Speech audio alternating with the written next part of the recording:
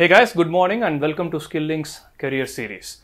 So today we have an interesting question from Prachit Kumar. This was asked or posted on our YouTube channel. By the way, you should check out our YouTube channel if you want to get personalized career guidance and also check out some cool videos. So coming back, the question is very simple. Prachit Kumar's question is, hey, if you have a MTech degree in India and if you want to get into a design engineering profile, right?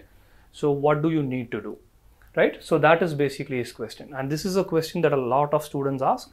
So this time we are going to break it down. See, if you are a fresher, right, and you completed your MTech, then in order to get into a design field, there are primarily two types of jobs that you can tackle. And I'm going to assume that you are a mechanical engineering student. The same thing is going to apply for aerospace as well, but things might slightly change. If you're a mechanical engineering student who has completed MTech in India and you want to get into design fields, the majority skill or the main skill set that people look for is plastics, knowledge in plastics design and knowledge in sheet metal applications. So let me give some examples. Let's take automotive industry in India, right? They hire a lot. If you take General Motors or Ford, the cars that they make contain plastics and sheet metal components. So a plastics engineer is responsible for designing these plastic components, right? So when the automotive company releases a new model, there's something called as a carryover program where you take the previous CAD models, which could be plastics or sheet metal, and then you make new changes to it based upon whatever requirement is. So plastics and sheet metal. So if you basically know how to design sheet metal or plastics, you can get a design related jobs in an automotive company. Now, what type of company is it going to be? Well, that depends upon your GPA and your profile.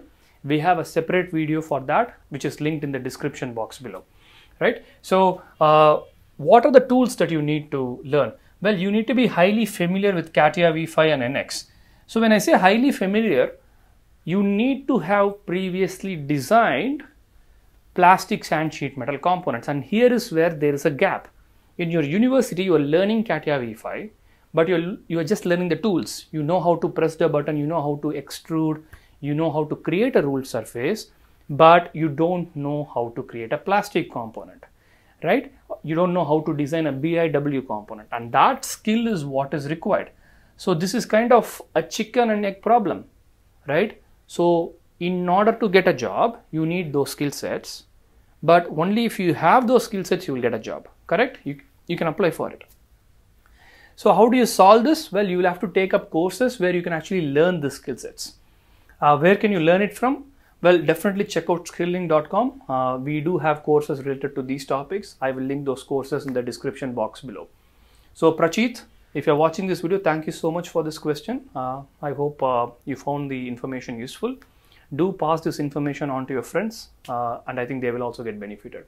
All right, that being said, this is a new series that we are starting. So if you need personal guidance regarding your specific profile, all you need to do is very simple.